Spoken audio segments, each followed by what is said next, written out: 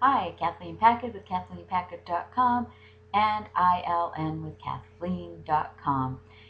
Today is day 14 of the Internet Lifestyle Network Video Challenge.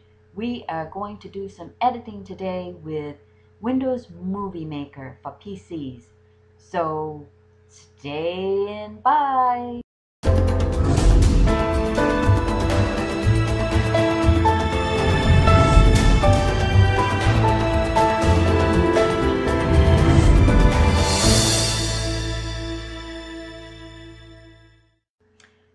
Okay, so now we're going to go bring up Movie Maker if you haven't already. All you have to do is go to your stat bar, type in Movie Maker, and it should pop right up for you.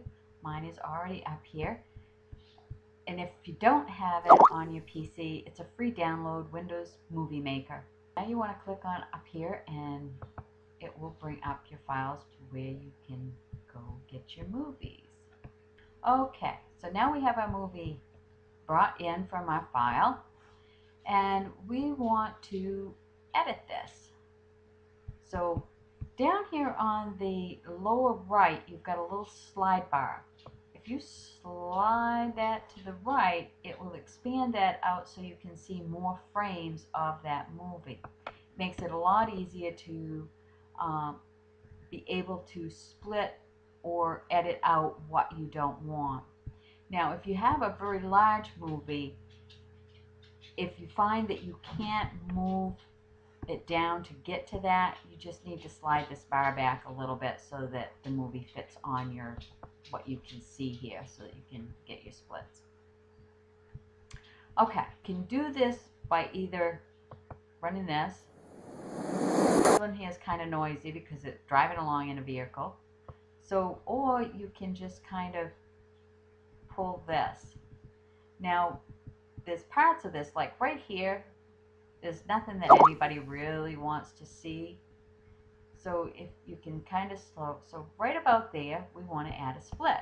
So if you right click, right on that spot, hit split, now that's broke that off. And you can pull that back, see there's nothing there that you really want, right click again, hit remove, boom, that's gone. And you can kind of pull this along. All this is good. We don't mind seeing the scenery.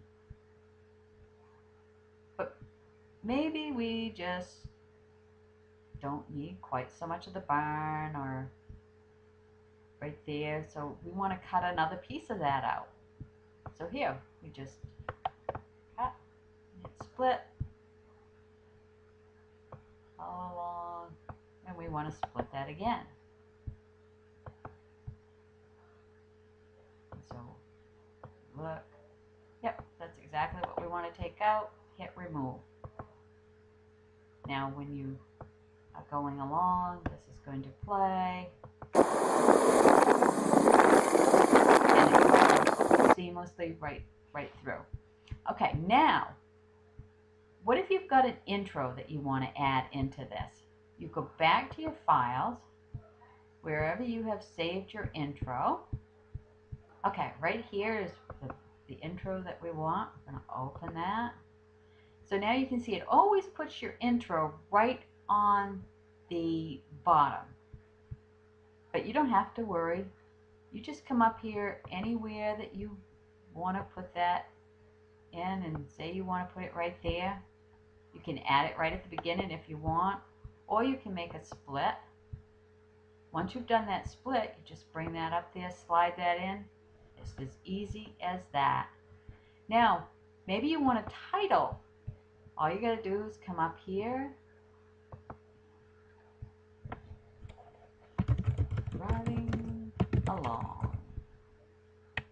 You can adjust this. You can move this along. Now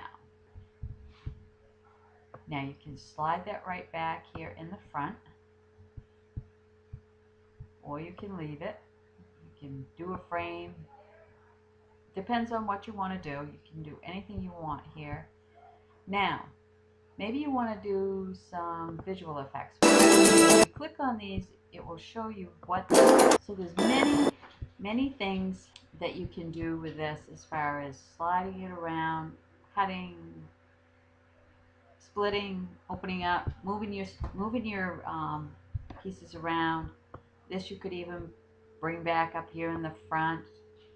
You can slide this over here.